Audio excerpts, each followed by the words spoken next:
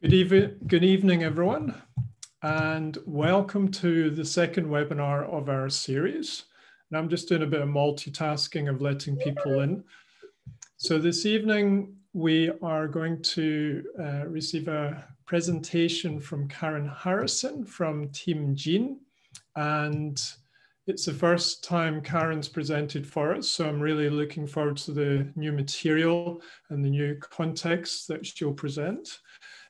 Karen, just to introduce her, she has a passion for nutrigenomics and she lectures in that subject at CNM.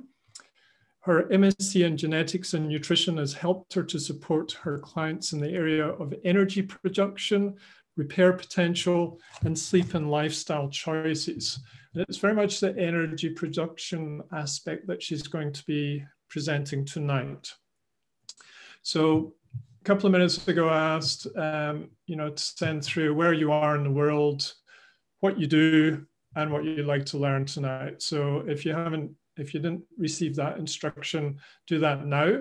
And I will pass over to Karen and she can get going with her presentation. So thanks, Karen. Thank you very much, Ian. It's absolutely lovely to be here this evening. And thank you very much for your time on this Easter week, basically. So, that's absolutely wonderful. So, yes, I am Karen Harrison. I do run Team Gene. And it's my pleasure to be with you this evening. And thank you very much for your time. So, this is just a contents introduction.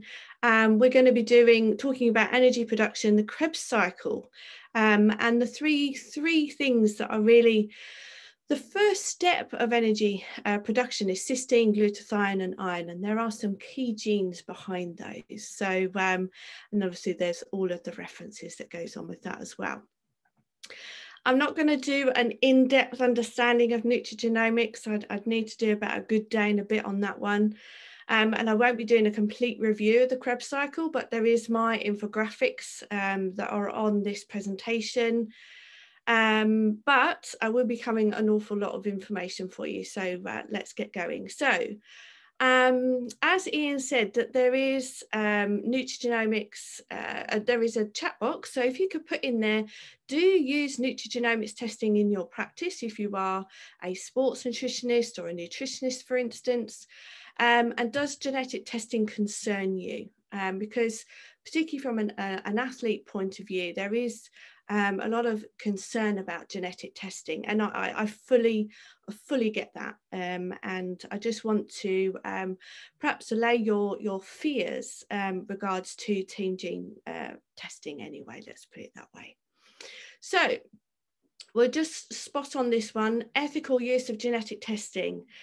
I just want to point out that what we're going to be going through today is not going to give you the answers as to whether you're going to be any better than anybody else, whether your twitch muscles are faster than anybody else or anything like that. Okay, so the testing is really to establish if you are really, none of it is about, whether you've got any major diseases.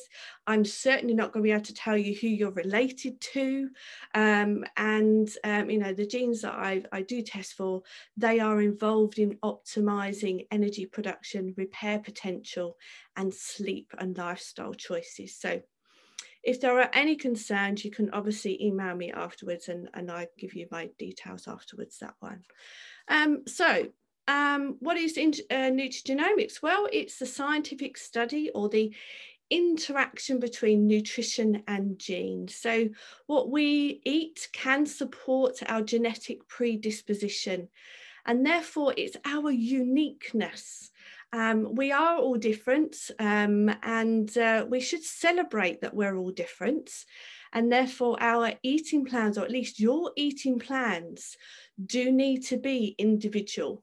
And in my opinion, years and years ago, it was just, everybody just needs to eat this amount of carbs, this amount of protein, and this amount of fats. Well, I don't know about that, guys. Well, I think you need to start to get to know the biochemical pathways, and then we can really have an individual plan for each athlete, which, you know, let's put it this way. If you've got this uniqueness, then that's probably what's really needed.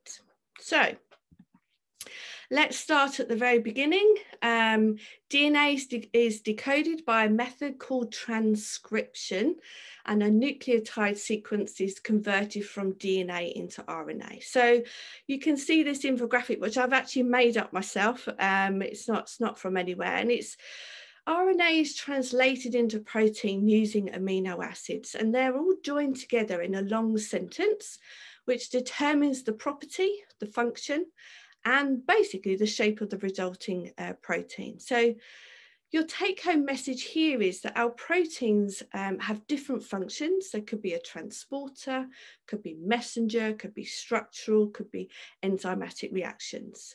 And I'll just give you a very quick example. Vitamin C is a great antioxidant. It's regulated by a particular transporter. And what happens if this transporter is not as efficient, then basically the ability for vitamin C to get into the cell may not be the best antioxidant for you. All right, so really what we're looking at is the actual protein production, which is what I'm really, really interested in.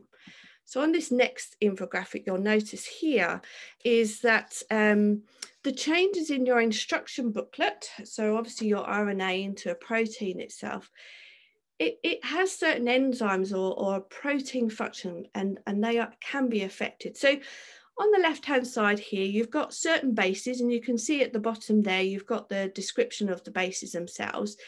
And the combination of AUA will make the amino acid isoleucine. Now, if there is a change in one of those bases, and you can see it's the bottom one that's actually changed from an A to a G, that will actually make methionine. Now, in this particular circumstances, there is a possibility that that won't make any difference whatsoever, depending on what it is. But for some people, certain changes, which are known as single nucleotide polymorphisms, could have an issue. And it's this that I'm really, really interested in, because if our genes or our predisposition to certain genes, if they're efficient or inefficient, I really want to know that, because then we can really tailor a plan specifically for athletes. Okay, now, traditionally, on the left-hand side, you'll see here is this little infographic that I made up. Athletes have been out buying the best kits that you can get. So it's the best shirts and, you know, the best sort of kit that's going to make you more aerodynamic. All right. So, or there might be purchasing certain equipment that's got the latest tires or the new design of spikes, for instance. All right. So you're going to be doing that to give you the best edge, to achieve a better time. And of course, obviously, coaches and nutritionists and sports dietitians have long been advising specific amounts of carbohydrates, fats, and proteins in relation to the amount of exercise or competing you're actually doing. Now, all of this has been really successful over the years, but when we look at nutrition, it's more than just a two-dimensional thing. And for me, that has its limitations. So, and that's because individuals respond differently to different foods. So the careful calculation of macronutrients versus the amount of exercise is justified. And I'm not saying that that's not the right thing to do.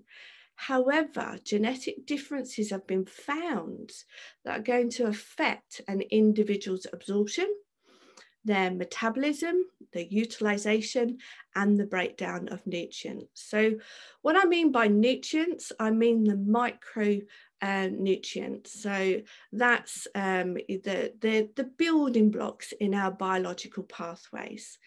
So I don't understand why you guys can invest in all this technology, everything in the kit, the equipment, and everything that you have, without actually looking at the micronutrients that are affected by your genes. Because to me, this would make the complete thing. So you've got your kits, you've got your equipment, you're looking at protein, carbs and fats. Well, what's left? Well, let's look at the micronutrients. And of course, some of those, are actually affected by your genes. So nutrigenomic examines your genetic results and the effects on the nutrients supplying your body with the substrates that's needed to perform. Okay, so this branch of genetic study doesn't incur whether you're going to be any better than the next person. It's going to highlight to you your uniqueness and what to eat to optimize your energy production. All right, so all your repair potential, or potentially, sleep and lifestyle choices that you may or may not have had. So this is my sort of idea of the beginning of energy production. So within the matrix of the mitochondria, there is a series of chemical reactions that occur, and they result in the production of energy. And this biochemical pathway is called the citric acid cycle, or the Krebs cycle. And it uses the nutrients to produce an energy carrying molecule, and that's called adenosine triphosphate, or ATP as we know it. And this is needed for your muscles to contract, immune health, and your energy production. So we don't store ATP molecules per se. It's the role of the carbohydrates, the proteins, and the fats to provide the glucose, the fatty acids, and the amino acids, which in turn is converted into acetyl-CoA. And it's this process that is needed as the cofactors. And interestingly, a lot of cofactors can be derived from vitamins and minerals. Now, unfortunately, these vital nutrients are actually in short supply, and the body will prioritize the supply of most of this to organs, so such as your brain and your heart, and it will actually sacrifice other organs and systems that are pivotal to an athlete. So of course, this is why we've been taking, much attention to all of the proteins, fats and carbs that we've actually been taking in. But what we haven't been looking at is the little guys, and that is your micronutrients.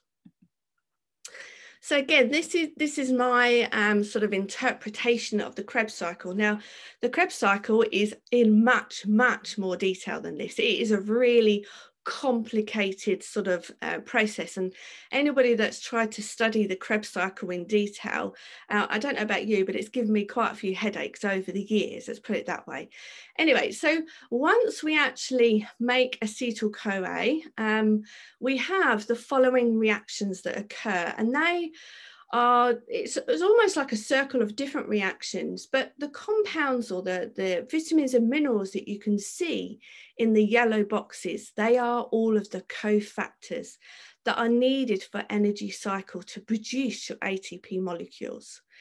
So today we're going to have a look at the first substrate. So you can see that that's cysteine, glutathione and iron, and those gene interactions and their potential issues that could be involved, but most of all, what can we actually do about it? Because it's all very well learning about this, but you need to have some take-home messages as to what can you do about it.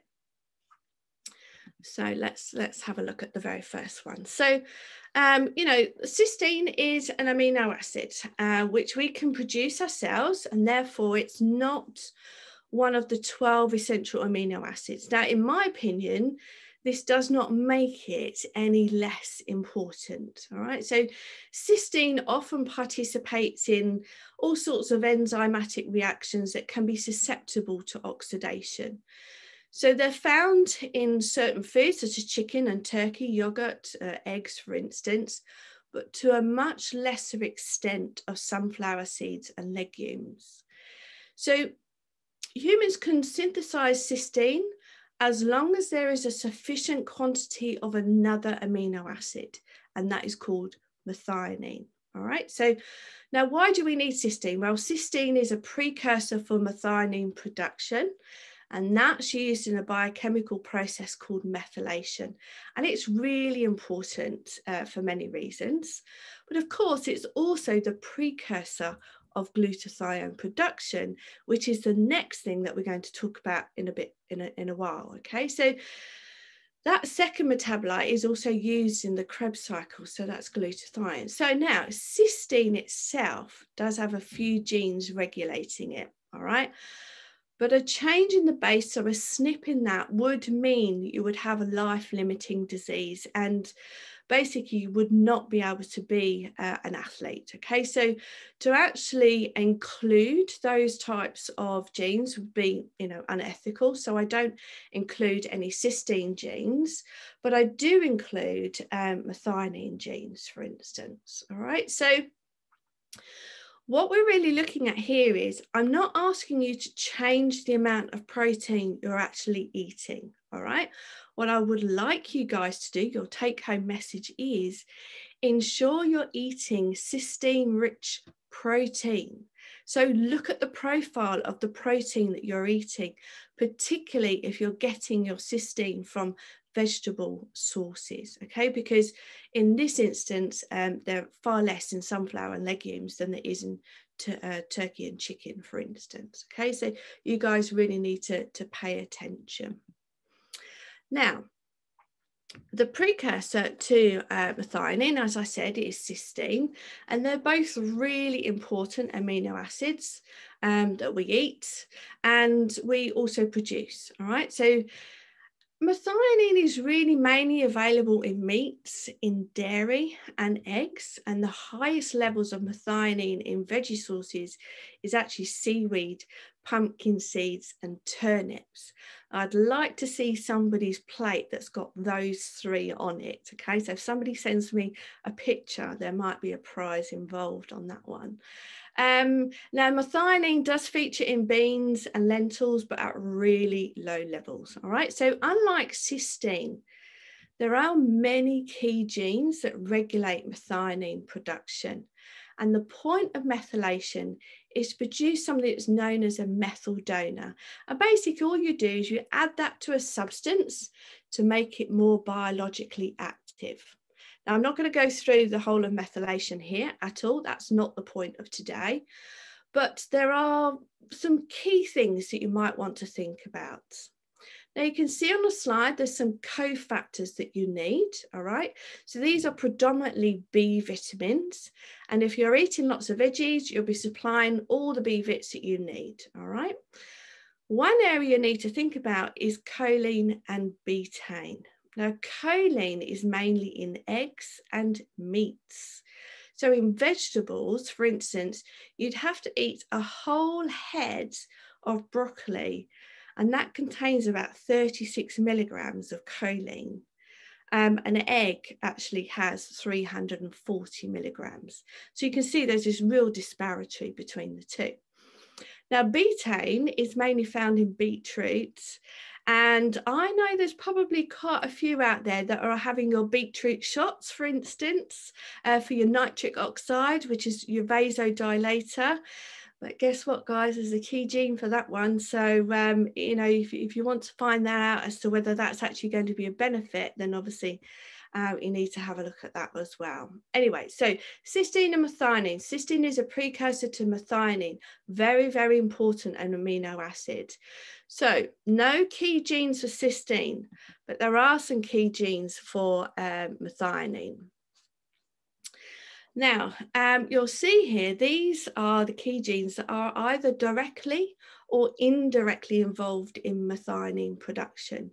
So if any one of these SNPs has a change in the base, then there is a function that has been reduced. So in other words, it's not going to be as efficient as perhaps you would like it to be. Now, obviously, my take-home message, first of all, would be, let's get your genes tested and find out what's actually going on there. But another vital metabolite in this is actually homocysteine and homocysteine levels.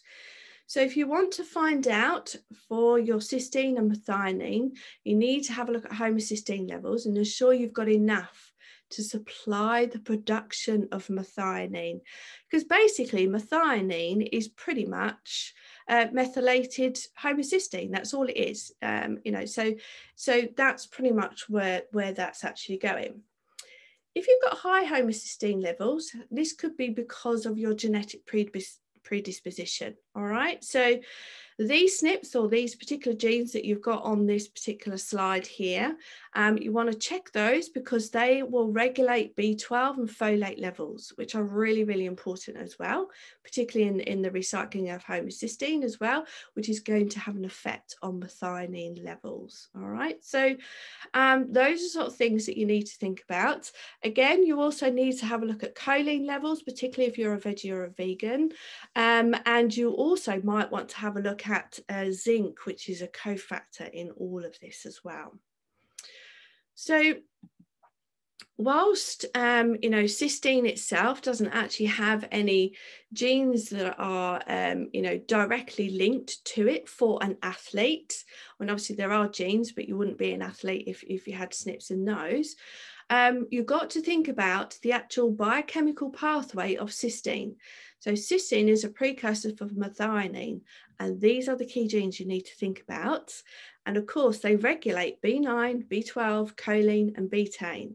So again, these are all easy things that you guys can do to make sure that you actually eat these or drink them, depending on what it is, on these protein powders and things that you guys are obviously, quite good at having.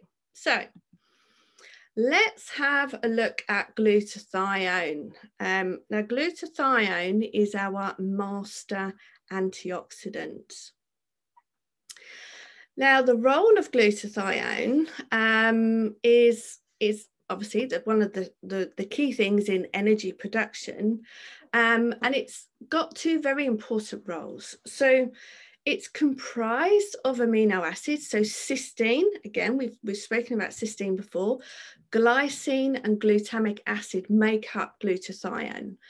But glutathione is not actually considered essential, and therefore the body's got mechanisms to produce these amino acids, so the cysteine, glycine, and glutamic acid. Now, in times of oxidative stress or increased exercise or increased inflammation, these amino acids are considered conditionally essential.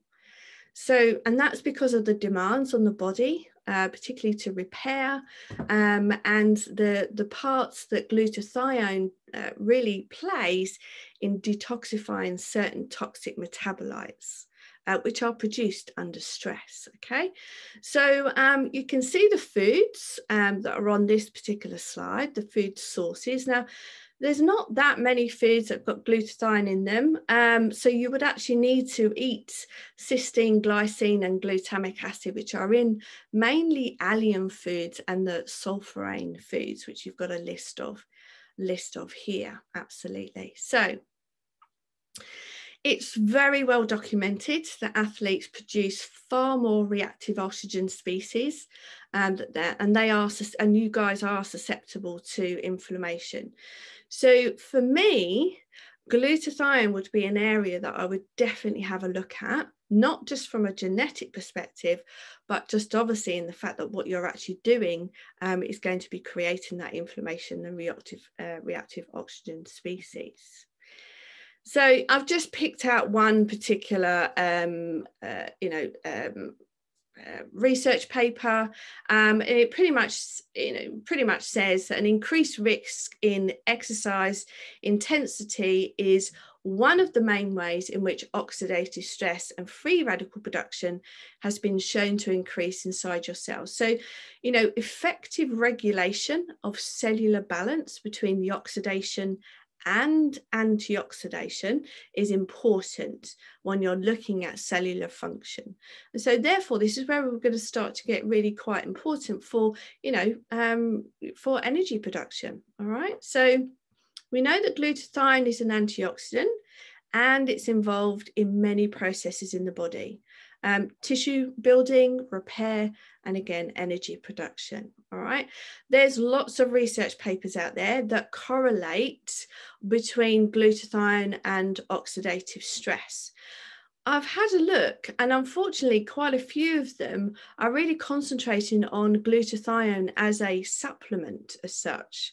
I'm not a fan of putting in, what I call end products, but yeah, we might want to think about glutathione, for instance.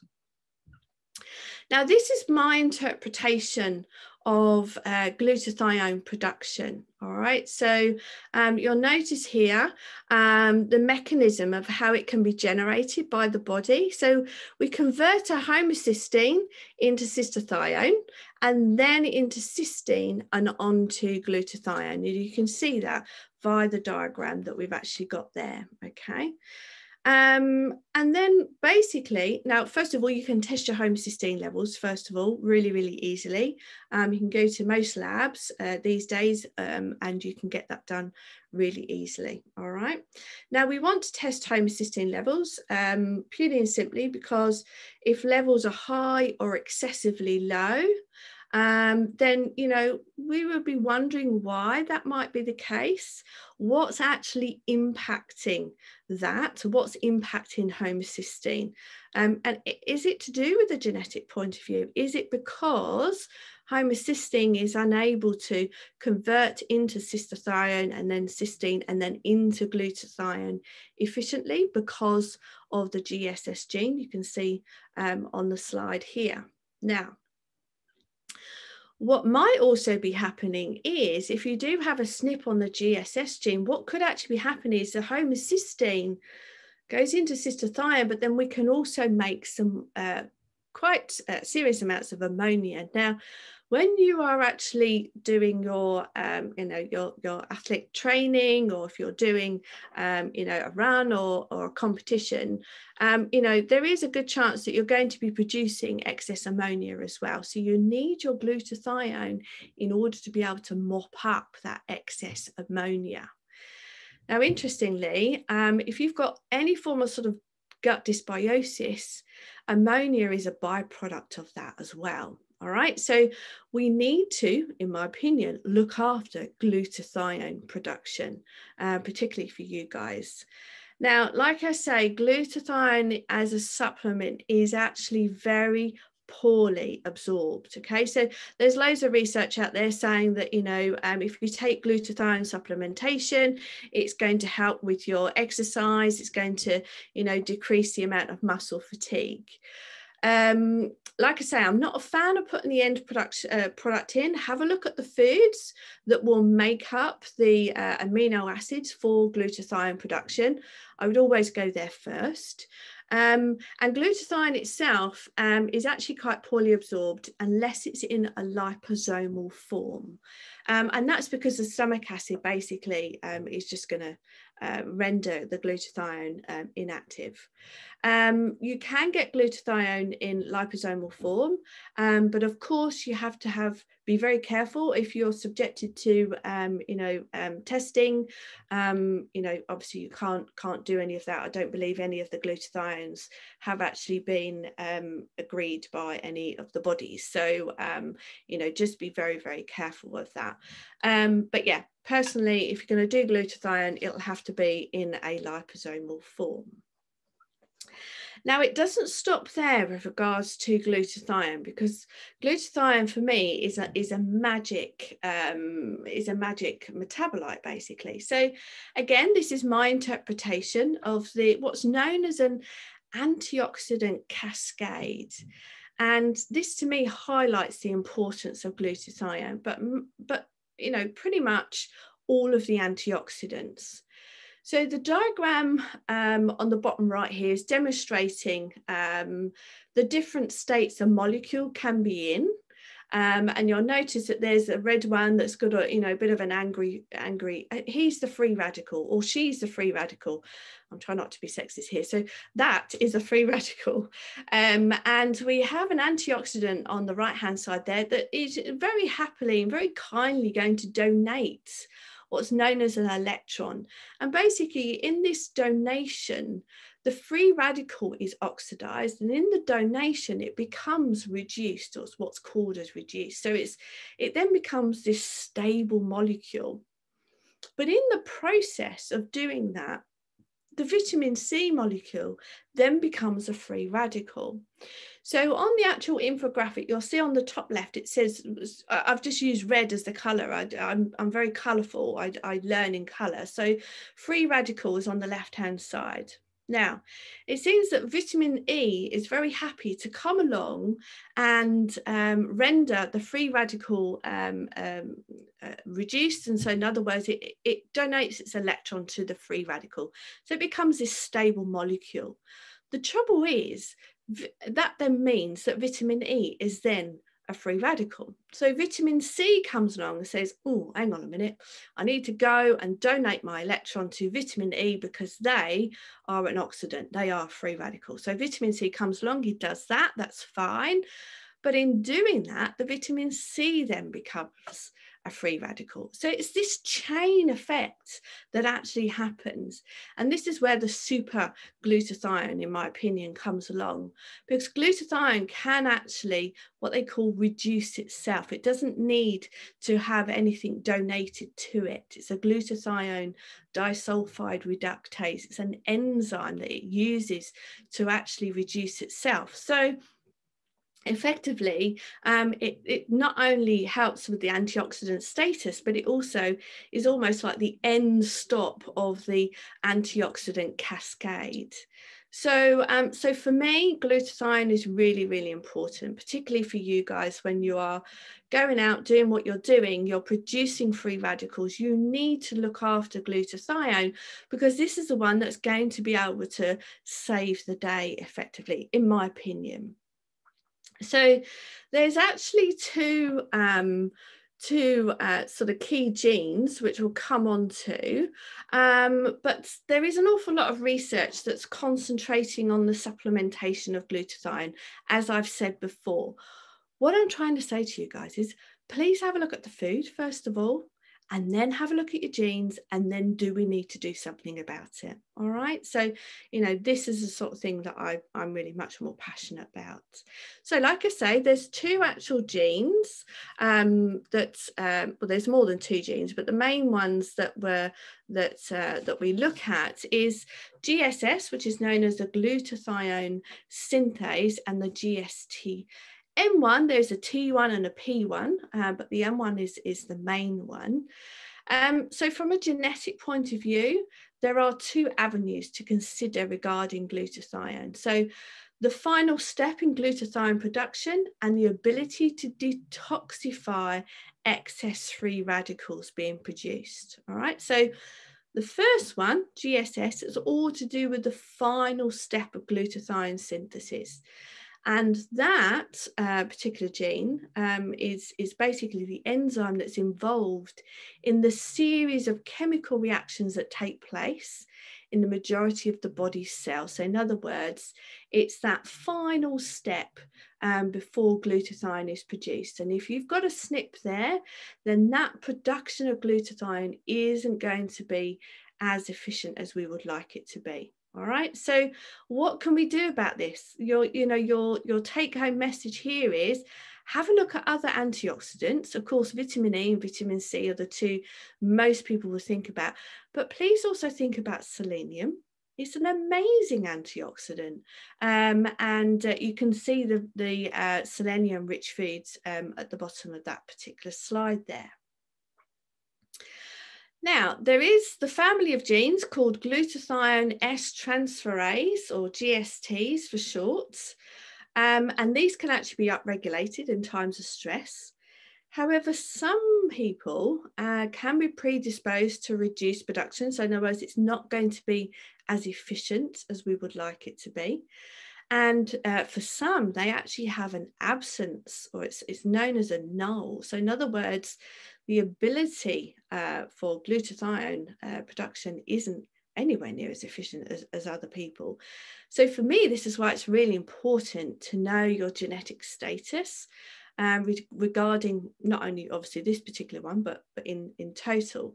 And the reason I've highlighted this one is because a lot of you are cycling on roads. A lot of you are, in touch with a lot of pollution. There's a lot of cars and all that sort of stuff. Okay.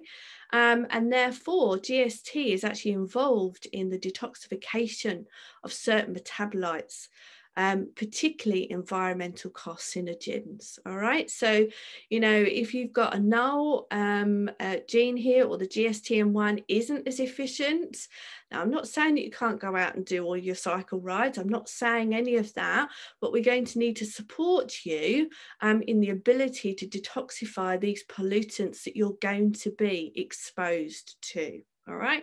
So for me, I would look at selenium or selenium, depending on where you are in this world, and particular because it would be definitely a great one for oxidative stress and obviously just the antioxidants in general.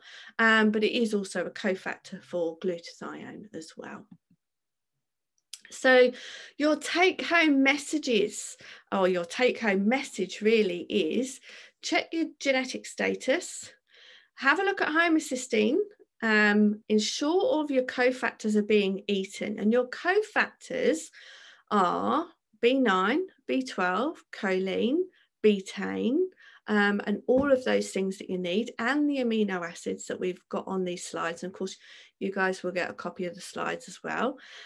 Make sure you're eating lots of antioxidants. So antioxidants tend to be in brightly coloured foods. So if your plate is looking pretty bland, then potentially you're not really maximising on your antioxidant intake. Now, you might want to think about supplementation of glutathione, but be careful of that, obviously. But also be careful if you are being, monitored at all. And therefore, please don't take glutathione if it's not on your list and you're able to do that. Always start with the food, in my opinion. Okay, so let's have a look at iron, or Fe is known as iron. And so iron is a mineral that the body needs for growth and development. So your body uses iron to make hemoglobin, which is a protein in red blood cells. And that carries oxygen from the lungs to all parts of the body.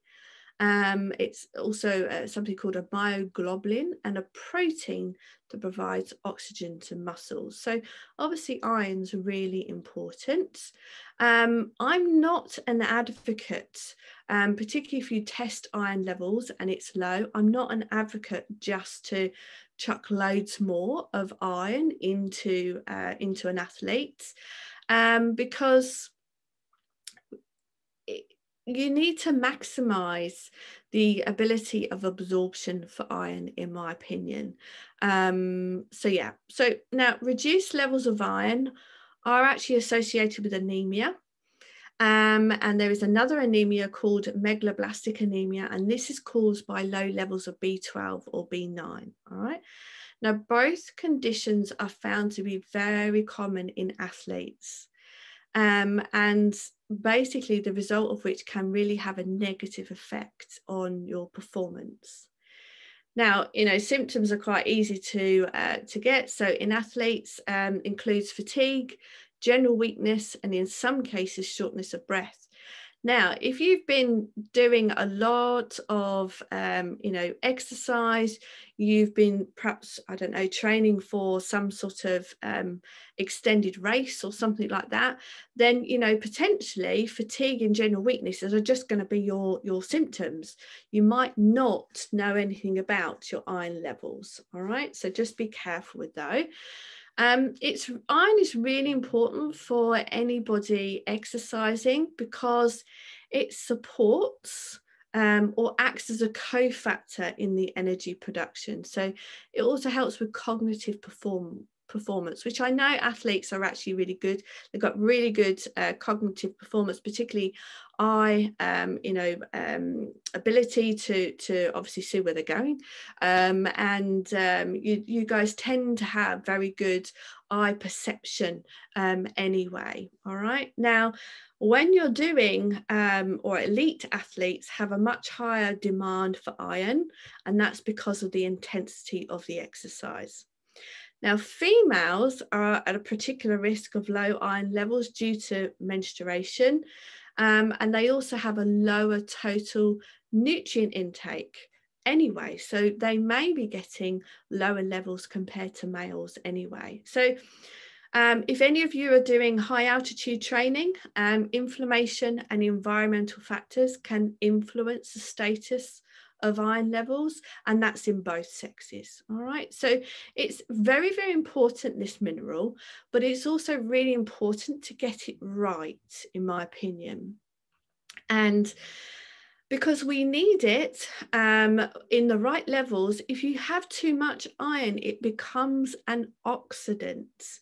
And of course, then we don't want to add to the oxidative stress that you are potentially producing whilst you're doing all of your wonderful exercise and or competing, for instance. Okay, so those are sort of things you might want to think about. Now, obviously, iron is really, really easy to test. I'm sure you guys probably do that quite often. But just make sure you have a look at the iron and the ferritin, so the actual stores itself, okay? Because you could be putting in iron and actually you've got loads of stores of it, but actually your blood levels might be quite low. So there's lots of different ratios you might want to have a look at for iron. Now, you can see this great big list of different types of things that iron has to navigate in order for absorption to happen. All right, so I'm an advocate for putting the right foods in, and iron rich foods are definitely one of them in this particular instance. But iron's got an awful lot of enemies almost. Phytates in cereals and legumes, and polyphenols in coffee and cocoa, yeah? Or, you know, your black tea, for instance. And there's polyphenols in chamomile tea, for instance. You know, most people, you know, athletes would want a decent chamomile tea. Well, you have to be careful, guys. It's got the polyphenols in it. Who's eating their spinach raw? Great. Wonderful. It's got the oxalates that's going to stop the iron absorption, basically. All right. So these are the sorts of things that you might want to start to think about. Proteins, particularly milk and egg, have a potential almost interference with the ability for iron to be absorbed. And you have something that's called a divalent mineral. So in other words, it's going to actually block the absorption. So this is why in medication, for instance, calcium is told to be taken away from iron, because it can have this divalent effect. So in other words, it stops it from being absorbed. There's certain nutrient deficiencies which are vitamin A, for instance, vitamin C and B2. Now, if you're eating all your green veggies and you're getting all of that in, you shouldn't have a problem.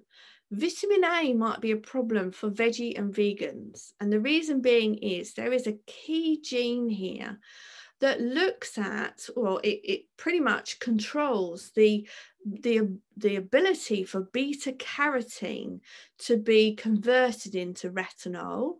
Now, if you have preformed vitamin A, that doesn't seem to be affected at all, really. So if you are looking at just your vitamin A levels and you're looking at, you're just eating vegetarian or vegan, that's fine. But just be careful. Again, you might want to have a look at your genetics to see if you've got a SNP on that particular gene, and therefore we need to support that. It doesn't mean you can't be a vegetarian or vegan. It means you're highlighting something that needs to be supporting. All right. So, you know, that's the sort of thing that nutrigenomics can actually really help you with. Acute and chronic inflammation can actually disrupt the absorption of iron, and also if you have a fast transit time, then obviously the iron isn't able to do what it needs to do. All right, now one thing that is definitely been researched and most definitely something that you can do that's really easy, and that is eat your vitamin C rich foods with your iron rich foods. All right, so if you're going to have any of your iron-rich foods, which is obviously on the slide before, make sure you're going to be eating some vitamin C-rich foods. So that's all of your brightly coloured vegetables and fruits, for instance. Okay, so don't be shy of eating two types of, vitamins together, because they do act as cofactors, for instance. Now, here we're going to go with the actual, iron absorption is actually quite, well, it's not really very simple, to be honest with you. There's several things that need to happen for the body to take iron up efficiently, all right? So iron needs to be converted. So dietary iron needs to be reduced from, it's known as an Fe3 form into an Fe2 form, all right? So you don't need to know the actual forms, but that reduction occurs via certain enzymes that are in your gut, okay? And those enzymes need to be present and active in order for that reduction to occur, all right? So first of all, not only do we need to have a look at vitamin C rich foods, we need to have a look at gut health as well. All right. So, you know, if you've got digestive issues, then potentially iron absorption is going to be a problem. And if you've got low iron levels, then one of the easy things you would know yourself is to actually look at gut health. All right. And if you're an athlete and you need some help, go and find a sports nutritionist or a nutritionist that can help you with that, because that's only going to help you in all of your vitamins and minerals. All right. So when the iron enters what's known as an enterocyte, where it's held, there are signals from the bloodstream that encourage the transport of iron from inside those enterocytes into the bloodstream, and that's via something that's called a ferroportin, which you've got all the information here on the slide. All right. Now, ferroportin is regulated by the hormone hepcidin. Okay, so that's actually quite important in relation to the genetics behind them. Now, this is why just chucking in more iron is not the answer, in my opinion. All right, so you need to understand how you can support iron uptake or absorption.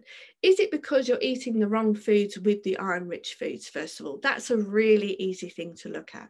Is it because you've got digestive issues? Do you just need to get those sorted out and you're going to absorb more iron and therefore all of the other vitamins and minerals more efficiently? All right, so these are the sorts of things you might want to start to think about. Okay. Now, there are some key genes that I test for here, all right? And so iron is regulated by these three key genes, and the role is to regulate a peptide hormone called hepcidin, and that binds to the iron and stops it from being available, all right? So we don't need all the iron that we absorb sometimes.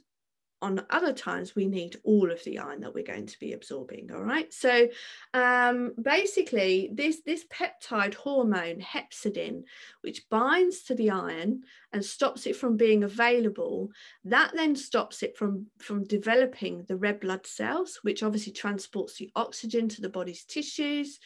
And hepcidin very happily binds to iron when inflammation is generated. So of course you guys are, you know, are in the camp where you're going to be producing more inflammation because of just by the sheer fact of what you're actually doing. All right, now the first gene, the TMPRSS6, which is a really catchy name for a gene, it's involved in the regulation of hepcidin itself. All right, so you know, it will actually have a look, and it's all about the utilization and the uptake of the iron from the diet. All right, so now again, if you've got low levels of iron rich foods or they're not optimal, this could result in a lower blood levels of iron. But of course, if you've got a SNP on this one, that's also just going to exacerbate the problem. All right. Now, the TFR2 gene has actually got two functions. First of all, it plays an essential role in hepcidin regulation. And it's said that it also has what we call a receptor function, where it makes a protein called transferrin receptor 2. You don't need to worry about that. But basically, this receptor function supports the transfer of iron into the liver cells, where it's actually going to be transported into the blood and therefore into the tissues, and therefore obviously carrying the oxygen for your aerobic exercises. All right. So if you've got a SNP on your TFR2, it's not as efficient as we would want it to be. And then we've got the last one, which is known as TF. And this is involved in the transporting of iron for use, or it's going to be stored. So if this gene isn't as efficient as it should be, then there is a potential of an increased risk of low iron status. So your take-home message for all of this really is, for your iron section, is obviously check your iron genes. Iron-rich foods with vitamin C foods, absolute must. Support your B9 and B12 because of the risk of megaloblastic anemia, and get help if you've got digestive issues, okay? Now, I know that some athletes have their bloods taken much more often than 4 times a year. You know, elite athletes will have their bloods taken after each race or after each event, for instance. For the guys that are not in that level, I would go and have your iron tested a minimum of 4 times a year, because you need to understand your level of iron, all right? Because it's going to be different for everybody else. And of course, for women, it's going to be different potentially throughout the month as well, okay? Now, I want to just throw in another sort of a curveball, is consider a probiotic, which is going to enhance the absorption. Now, the particular probiotic strain itself, which has been scientifically proven to enhance the absorption of iron, is Lactobacillus plantarum 299V. All right, so that's the whole name of the Now, be careful of the products that are out there, because they'll just say Lactobacillus plantarum. All right, so you need to know it's the 299V strain, and it's this strain that works on the actual iron uptake mechanism, and it helps with the actual transferrin portin, the transporter protein, and there's quite a well, there are research out there which I'm more than happy to send to you. All right, so again, of course, be careful if you're going to be tested. You know, probiotics are not on the UK's elite list that you're allowed to take. If you're not an elite, then obviously you might want to have a look at probiotics. If you want to enhance the iron you're already eating. So again, I'm not talking about chucking in more iron. I'm talking about actually enhancing the iron that you're actually eating. All right, so there's loads of things that you can do there with your nutritionist or yourself, or with your, you know, your PT, for instance. You know, there's lots of information that you can take from today, and obviously increase or at least help with your iron absorption.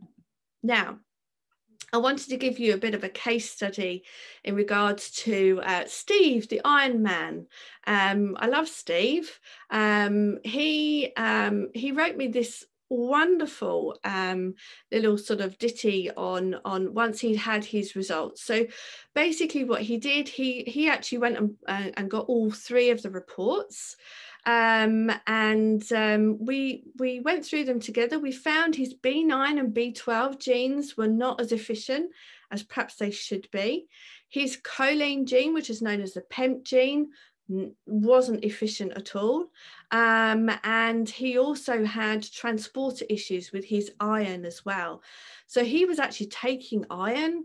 I went, oh no, please don't. We'll just try and help with the absorption on that. So when it does transport, it will be as efficient as it can be.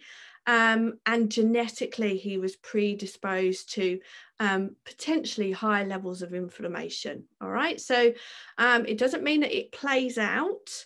So what we did, well, we looked at his foods are supplying all of those vitamins and minerals, and he's been eating that way now.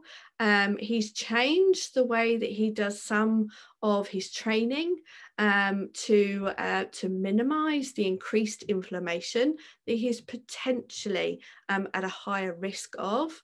And, you know, basically he was just trying to push harder and harder, which obviously causes all sorts of problems of fatigue and illness. And he's now very happy with the times that he's now achieving by literally changing the foods that he's eating and modifying some of his training. He actually now has an extra couple of rest days, which he was really frightened of doing. But he actually has a couple of extra rest days, and actually that's much better for him. And he's seeing the benefits. So yeah, so the reports, energy production, so cysteine, methionine, which obviously I've just been through, includes CoQ10, and athletes are actually predisposed to iron overload as well. There's, for some reason, there seems to be more athletes that have this particular tendency. In the repair report, you can see there's lots of vitamins and minerals in there, nitric oxide, which a lot of athletes are quite interested in, and then sleep and lifestyle. It's about your melatonin production and your superoxide dismutase as well. So thank you very much, guys. Thank you very much. I don't even know what the time is. Have I gone over? Hopefully I haven't gone over. Oh, I probably have. Yes, sorry about that, Ian. But if you've got any questions, and I'm also running a bit of a promo, so but you'll have that in your slides as well. So over to you, Ian. Thank you, Karen. If you can just unshare. Sharing. There you go. Okay, thank you, Karen. We're going to pop over to a Q&A in just a sec to complete this evening. I do this every webinar, just a couple of minutes on the course that this is all part of. So the webinar series is sponsored by the Centre for Integrative Sports Nutrition. We have the first intake of 2021 coming in just under 2 months' time at the start of June. At the moment, because of the world situation, it's entirely online. Normally we have the course in London as well. And I'll just pop up sort of price options for you now, and we're running an early bird special till the end of the month. Okay, so the main certificate course has 3 modules, which is priced at £2,300. We've also added a module 4, which is a cookery module, which is really nice and expansive in terms of your what you can offer clients. And we also have standalone options for module 3, which is our specialist module, or module 4. We also do, if this is a bit expensive for you to pay in one go, we also do 12-month payment plans. And we've got discounts for Band and Bases members. And if you can just unmute yourself, whoever that was.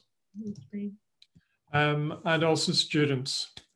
Students get a nice discount, but we're also taking a 10% discount off until the end of April. Okay, so these would be the prices. If you've been sort of thinking about the course for a while, just go onto our website and put in an expression of interest form, which asks you a few questions about yourself, and we will respond straight away. Either myself or Simone will get back to you and give you options. Okay. Here's all the details of our contacts. So, you know, jump on our website or Facebook or Twitter. We'll answer all of them.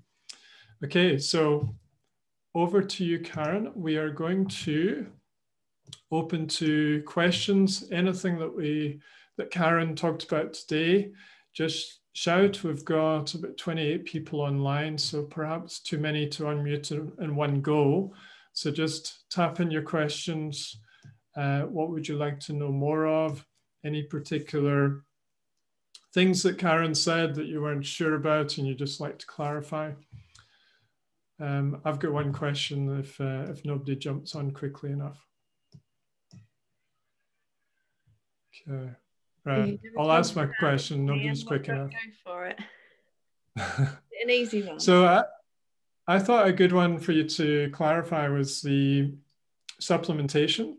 As you know, glutathione's got the reputation of not being well absorbed through the gastrointestinal tract, but there's the liposomal. There's also a few other glutathione feeding supplementation options, like NAC is one, and also I've used sprouted broccoli extract. So I was thinking what your thoughts of those are. Absolutely. Like I say, I'm not actually a fan of putting the end product in. So NAC or N-acetylcysteine would definitely be something that I would have a look at. You can buy that in supplemental form. I think I saw it in a powder before. I'm sort of going away from the actual capsules and going more for powders and liquids and liposomal personally, so that then, you know, there's less for the body to do and potentially more absorbability, particularly if you've got gut issues, which I know that a lot of athletes you know, do for whatever reason. Yes, NAC, I have no problem with that whatsoever.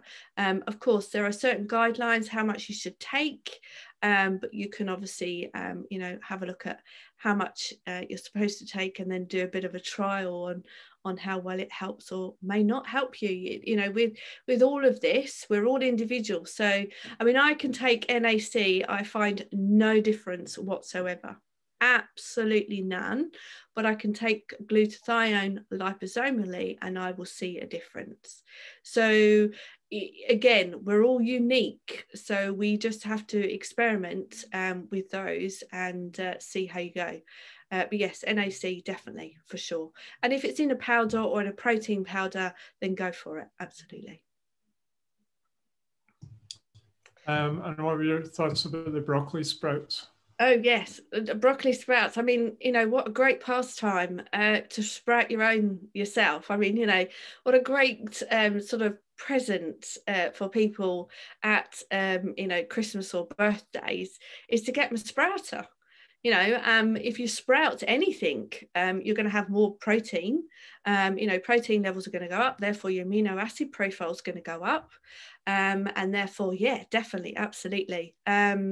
I haven't done it yet, but there's one athlete that's in mind that sometimes just won't have a rest day, and I might actually get them to start sprouting them, you know, their own stuff, so they'll stay still for 10 minutes.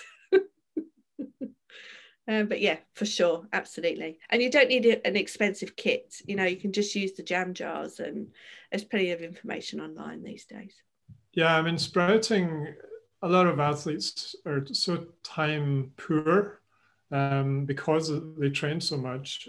So trying to get them cooking properly for themselves is a challenge. So sprouting is so easy to do that it's actually a little introduction into growth and self-nourishment. So I think it's a good one. Absolutely. Okay, other questions, guys, before we round off for today? Vegans in terms of getting enough choline. Well, yeah, there is that, isn't there? You can have a look at, well, of course, I mean, you're going to be eating far more vegetables. So, of course, your milligrams of choline are going to go up. You could look at vegan sources of phosphatidal choline, which would probably be soy. There is that option, but of course, just have to be careful with soy itself. But other than that, there isn't that much. So for me personally, for vegan athletes, there's, to coin the term of what's his name, Paul Saladino, there's the 3 C's. There's choline, carnitine, and creatine. They're the 3 things that you'd have to be very careful that you're going to be getting in good amounts for an athlete if you are a vegan, because you'll be using up all of those pools of different nutrients out quite quickly. So yeah. There may be an algae that's out there that's probably got some choline in it that you could have a look at, but I would say probably soya, unfortunately. That would be one way of doing it. And then Debbie asked about the sprouted broccoli compared to a sulforaphane supplement. How much dare do you put on? Well, look, do you know what? Yeah, be careful with the sulforaphane supplement, because obviously it's sulfur containing, that can produce other how's digestive issues. Just be careful with that. Well, look, do you know what? Have sprouted broccoli at least once or twice on your salads each day, or you can whiz them up and put them in your smoothie, for instance, if you are doing that. So there's always ways of getting sprouted anything on top. The one thing I did do the other day was I made a soup, and I didn't want to eat them separately, so I just shoved them all in, whizzed up the soup, and actually had them all together in the soup, and that worked perfectly fine. So yeah, for those who need to supplement, there are certain product companies that do a sprouted broccoli in a capsule. Now, there was one called Cellisure that I accessed in South Africa. I haven't come across it here in the UK yet. And that's potentially because of the depends on what you're sprouting, depends on whether, if it's like sprouted broccoli, then you're going to have the dim aspect, which you can't have here. In the UK, you have to be very careful with that. But yeah, just sprout away, you'll be fine. It's good advice. I love it when there's a nice scientific presentation with lots of biochemistry and we finish with real food. That's wonderful. No, for sure. But yeah, wonderful. Thanks, Karen. No worries. I really appreciate your presentation and your input. And Karen's going to be presenting for the first time for us this year on the CISN course. So she's going to team teach with me on the individualization and nutrigenomic section. So we're looking forward to that. Okay. Thank you for that. So thanks everyone for joining us and sticking with us. It's always a good sign how many people hang on, how good the presentation is. So join us again first Wednesday of every month. So next month, I believe it's my partner Rachel Jessen doing a talk on sports cookery, which is taking this aspect and stretching it out a bit. Will she be sprouting? She might be sprouting, but she might go a little bit more advanced than that. Fabulous. Keep well, everyone, and thanks for joining. Thank you, everybody.